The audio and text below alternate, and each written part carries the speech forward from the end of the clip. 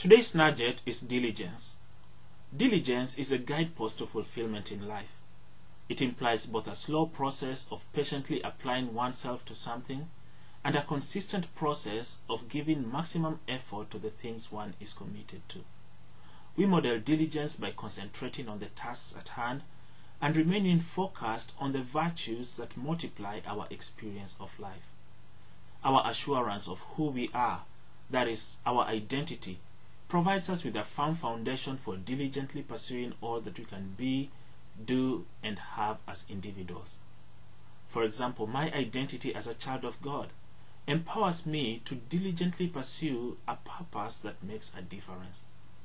Benjamin Franklin said, "Diligence is the mother of good luck." Be encouraged to attend to the values that you have embraced with great diligence. Have a great day.